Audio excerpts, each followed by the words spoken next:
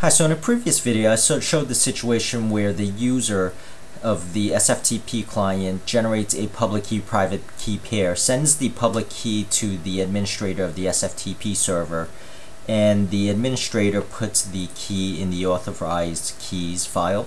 So I'm going to go the other way and have the administrator generate the public key private key pair, and now the user has to convert the public key private key pair into a usable format in WinSCP.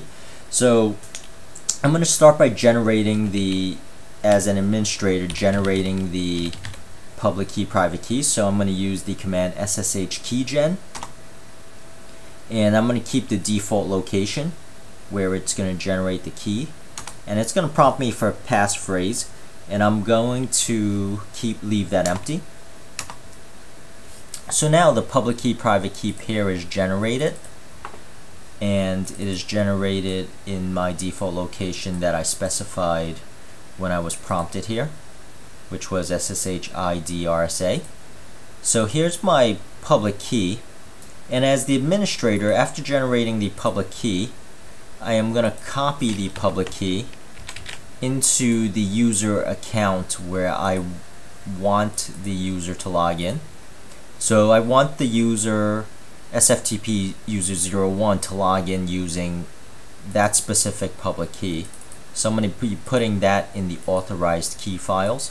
Now a user can log in via multiple different keys. Let me use TextPad here, which shows everything properly in one line. So I already have two specific keys, two different keys the user is going to use, and I've just added a third one, and you'll see all three of these are unique. So that's the third key. Now that's the public key here in this authorized key file. Normally the user generates this public key private key pair because he likely keeps the private key safe. But in this situation, there might be a situation where he does not know how to generate it, or the administrator prefers to generate it. So in this scenario, you would have to send this private key. So this is actually the private key, and I will be sending this private key to the user.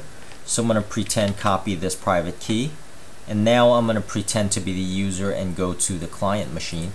So the user receives the private key file, and I'm going to put it in my key file folder here, and I'm going to rename it to my key 3 so we could distinguish between the three keys this user is using.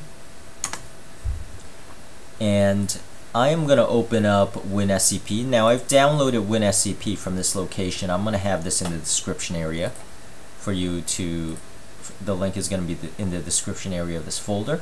So I'm going to open up WinSCP after installing it. I'm going to go under Tools, and I'm going to bring up Run PuTTygen, and I'm going to click Load here to load my private key, and it says it successfully imported it. And so now what I'm going to do here is save it because it's actually in a different format. I'm going to save this as private key A. Close this out, and I'm going to create a new login.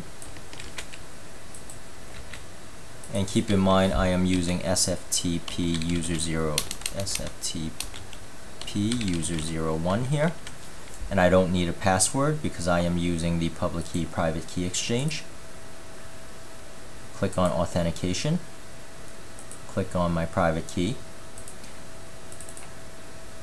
and I'm going to click OK, and I'm going to actually save this as the key 3 login.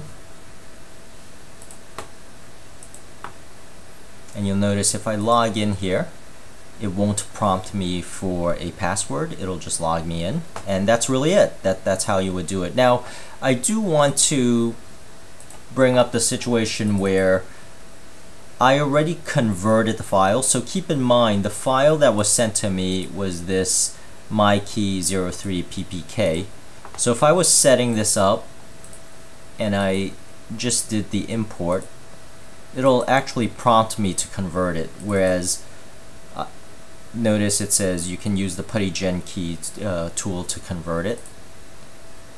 So in my case I already converted it, but you still have to save the private key after you've converted it.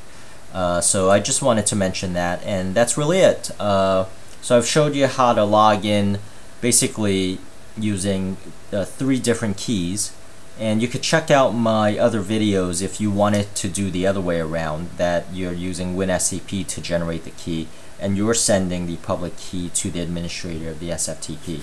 But this would be something you are able to communicate to your SFTP administrator, and I hope this helps, and thank you for watching.